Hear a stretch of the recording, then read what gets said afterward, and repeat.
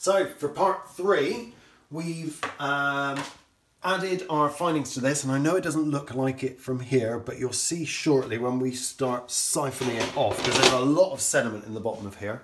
And so I'm going to grab another bucket and I'm going to simply siphon it into this little bucket here. Now I know we're talking about sanitizing and everything like that, but this very shortly is going to be distilled, and so it's going to be turned into a very high alcohol, so I'm not really giving two hoots about sucking at the moment. Come on in, James, have a look at this. You guys can see that I've raised the back of the bucket up so I can get all the sediment in. As you said, there is a lot of sediment in here. Ooh, look at that. Yum, yum, yum. Anyway, we don't need any of that. Let's get rid of that. And a quick wipe of the hands. Okay, so we've got about 5 litres of sugar wash. Okay, I know it's not as clear as I would ideally love, but it's going to be clear enough for what we need to do. Now, I think the alcohol percentage in here is around about the 15% mark. So the next steps is to freeze it. So I'm going to use a plastic bottle so that if it does expand, it doesn't explode the bottle. And we're then going to pop it in the freezer. So with your siphon, trusty siphon, in it goes, another good sucking. And I'm going to fill our bottle up. I'm going to squeeze our bottle, get rid of all the air, put the top on, and now we've got a good level of expansion as it expands. And now this is going to go in the freezer and try and get it as cold and as frozen as possible. Now, I'm hoping this will be frozen solid in 24 hours. I'll let you know. Now, technically, distilling in the UK is illegal. But I think right now there's other things to worry about, and if we're talking about this sort of amount, and we're not really looking at drinking it, we're looking at using it as hand sanitizer. Fingers crossed, everybody will kind of be okay with it. So there is another way of doing it. This here, this little beautiful thing here, is called an air still. And the air still is very, very good at doing things like creating essential oils, but it will also turn our sugar wash to an alcoholic liquid of an ABV of about 60%.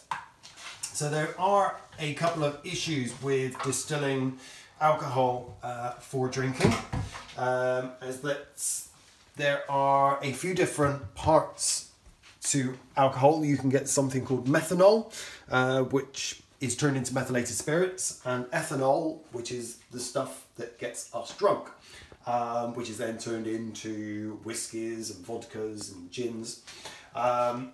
So that's one of the reasons why you shouldn't really be distilling at home, because if you start drinking methanol, it can actually be quite bad for you. So we're not going to be planning on drinking this. We're going to be distilling this for hand sanitizer. So I'm literally just going to pour our sugar wash in. This is for 4 litres and it's almost to the full line. Perfect. You can see my full line just here. And all we're going to do now is put the top on, plug it in. Down here is a little special reset button. We're going to press that. And we're now going to plug it in and switch it on. I'm going to shortly put a jug under here, so as soon as it does actually start distilling, it's going to catch all the drips. So ideally, let's turn that off for a few moments so I can hear you. Of that 4 litres, we're hopefully going to get about 1 litre of high strength alcohol, and then we'll use our hydrometer to actually check out what we've got in the strength. So I will switch this on now. It's going to take about an hour to get up to temperature, and then we'll start seeing some drips come through. So I'll come back and I'll show you that in a moment. So the still is dripping, and as you can see, I've got about 100 ml here already of what we hope to be high alcohol. Yeah, definitely smells alcoholic. So here I've got my trial jar. Let's pour that into my trial jar. Because having about 100ml means we can test it. There we go, look at that, that good. Got it. So, come here a second, James, because what people might not know is there are different hydrometers for different things. So this hydrometer here I've got on the right hand side, which I'm turning around now, this is for measuring the amount of sugar that's in a liquid, and therefore you can use that to work out what your original gravity is, what your final gravity is, and therefore do a simple calculation to work out how much alcohol's in it. However, putting that into here right now, it's going to do absolutely nothing, and it should sink right to the bottom, and it is wanting to let go, so I'm not going to let go because that means I've got to try and work it out, get it out. This one, however, come on in, James, this one's slightly different. This is a alcohol hydrometer, so this measures the amount of alcohol in a beer or alcohol in a liquid rather than how much sugar's in it. So you can pop this into a bottle of 40% whiskey and it will drop to the 40% mark. So let's drop this in and let's see where this drops to.